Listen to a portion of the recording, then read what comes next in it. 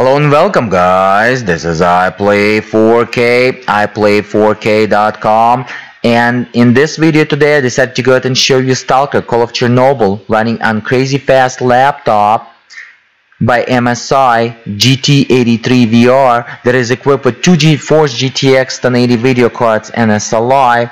The laptop will be crazy overclocked, and the CPU crazy overclocked, GPU crazy overclock, and VRAM crazy overclock to the maximum and stable frequencies. And I'm going to show you, this is the 4K resolution, 2840 by 2160. I'm going to show you 4K, 8K, and 1080p, but 1080p doesn't make any sense when you have 2 GTX 1080 Pascal GPU architecture, full, not coded version in a laptop or desktop. The settings will be maxed out, as you can see guys. Anti-aliasing will be off. This is the only one thing that will be off. Everything else will be maxed out. As again, Stalker Call of Chernobyl, this is kind of mode, but I created the video tutorial how to run this game as a standalone game without Stalker Call of Pripyat, and go ahead and check it out over the iPlay4K YouTube channel, guys. This is the 4K resolution. As you can see, GPU scalability below 80%, so it's not cool. This is the area with the poltergeists, guys. This is real showcase, this is not the walkthrough. Iron Forest anomaly, as you can see. Crazy FPS, crazy GPU scalability. Just joking, GPU scalability suck, as you can see, below 90%, which is suck. I don't call it crazy. But GPU is overclocked by 45 megahertz extra, and VRAM is overclocked to 11,000 megahertz, which is 11 gigahertz by 1,000 megahertz extra. And the CPU is overclocked core 1, core 2 to 4.5 gigahertz in a laptop, guys, and core 3, core 4 to 4.3 gigahertz. Voltage will be 1.26. Running during the summer hot day, I shut down the AC, so the temperature is 78 Fahrenheit. This guy cannot see us, it's an anomaly for those who didn't play any Stalker Call of Pripyat or any Stalker series. But he cannot see us, but he can hear us. But I'm kinda... Here we go. It's easy to kill him like that, guys. This is how you do it. 140 FPS, guys. 4K running on the laptop. 2 GTX 1080 and SLI activated. Crazy fast. But scalability suck.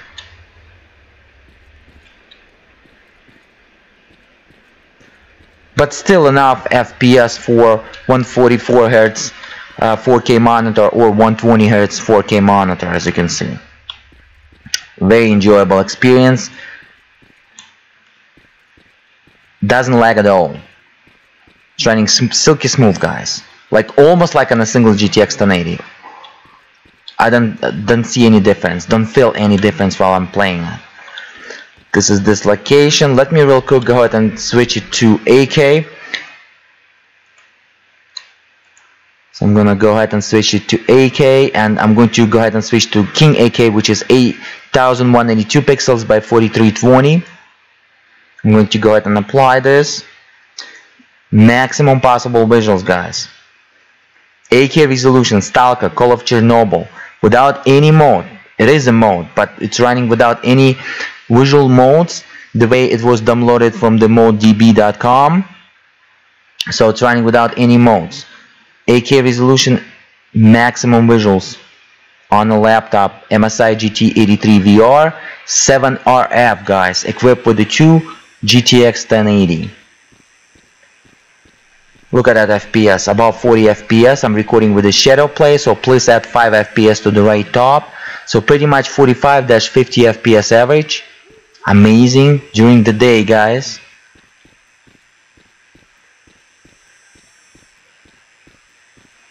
VRAM usage is below 8 gigs. So it's 7264 megabytes, as you can see. 8 gigabytes or 8000 megabytes is the total VRAM frame buffer per video card, per GPU.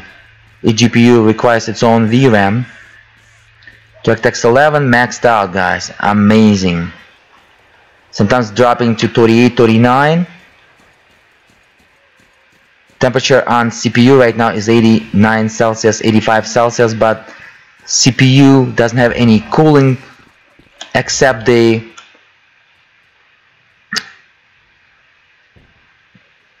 cooling system by Cooler Boost by MSI that built into the MSI GT83VR laptop, and it's physically pushed on the keyboard. It's noisy, but oh Jesus, bloodsucker. This is not nice. 45 running silky smooth, guys. I can play it like this. I feel smooth. It's like it's enjoyable experience at 45 FPS. Running silky smooth, guys. It's going to be a little bit slower for you during the recording because Shadowplay has some issues to record 8K resolution videos, but 4K is going to run smooth. Please watch this video on 4K resolution monitor to feel the difference. And we're about to switch to 1080p, which is nonsense when you're playing with 2 GTX 1080 or 2 GTX 1070 or faster video cards. Keep that in mind. 1080p resolution kind of suck. So I'm going to go ahead and switch to let me real quick go ahead and see it, because the user interface is so small and it's not ready in Stalker Call of Chernobyl, Call of Pripyat, any Stalker series.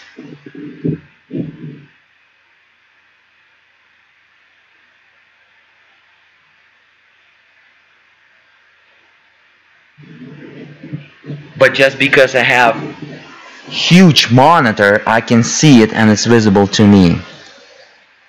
But I'm playing like 15 meters away on the couch, and you know, it's kind of hard. Here we go. Here's the FPS. We're going to go ahead and say yes.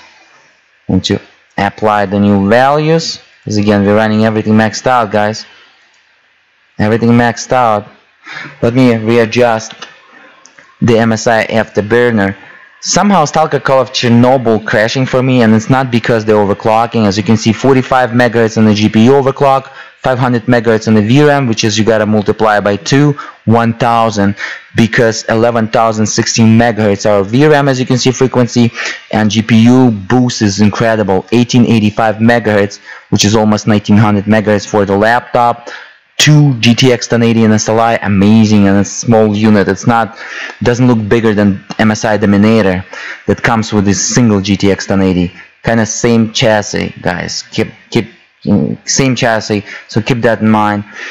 I'm going to real quick go ahead and reduce the font. I'm not that crazy yet. Oh yeah, let me show you the IDA 64 version 5.880.4000. As you can see, here's my crazy core 145, core 245, core 343, core 443 multipliers.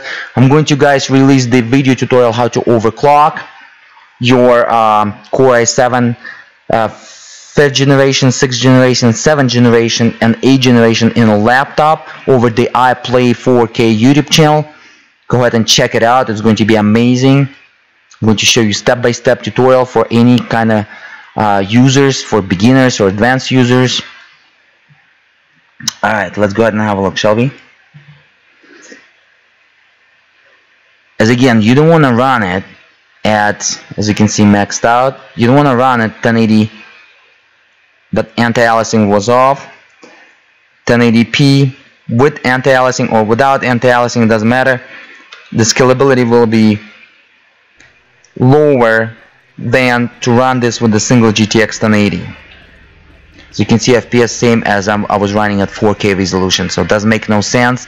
GPU scalability, which is the second value, 28, 32%, 30% per GPU 1, GPU 2 is kind of suck.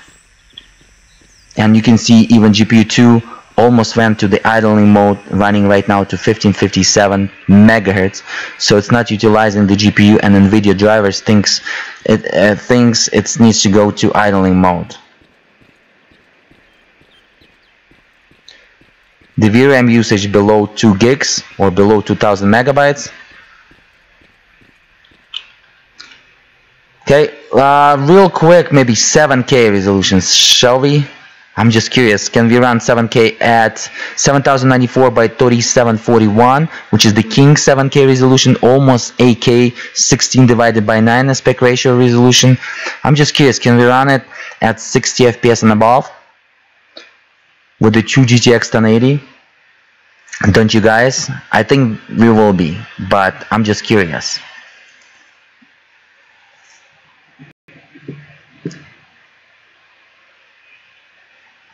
Okay, let me readjust real quick the font. Wrap up at this video, guys. Keep in mind that Stalker Call of Chernobyl mode walkthrough is coming by me. It's going to be a different episode with a different type of hardware, and I'm just going to show you what you are capable of. Pretty much it's going to be equal performance to Stalker Call of Pripyat, the latest and the modest Stalker series game.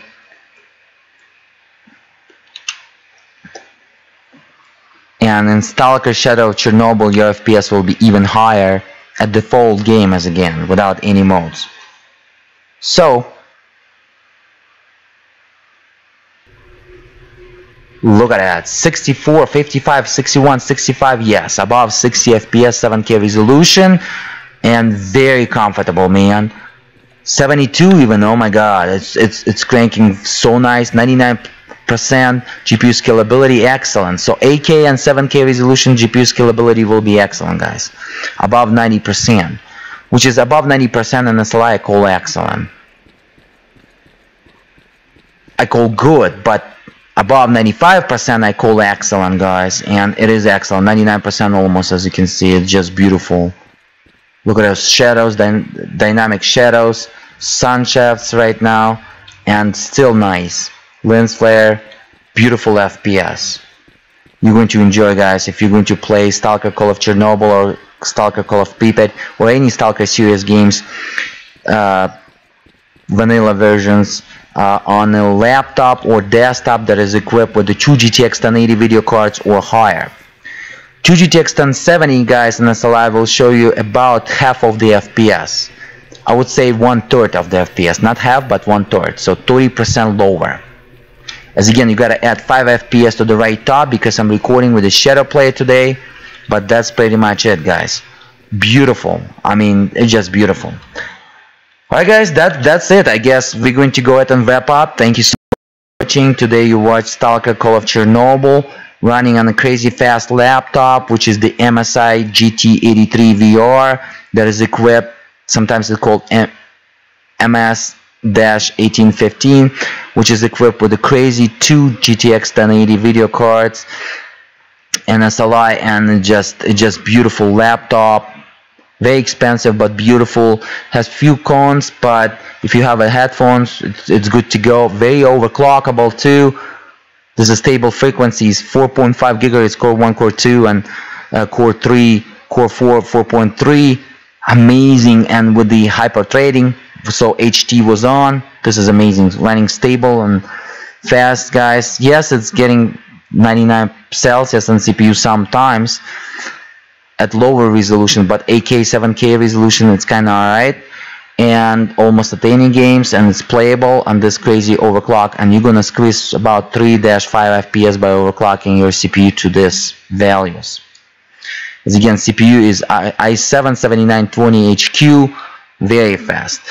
Hit that like button. A lot of money, time, energy was invested into this videos, guys. I'm going to create a playlist for you for MSI GT83VR laptop, and go ahead and watch the videos, all kind of videos, and if you're interested, it's going to be nice videos to see for you. As again, subscribe, share it with your friends, and I will see you till the next time. I play 4K. Till the next time, peace.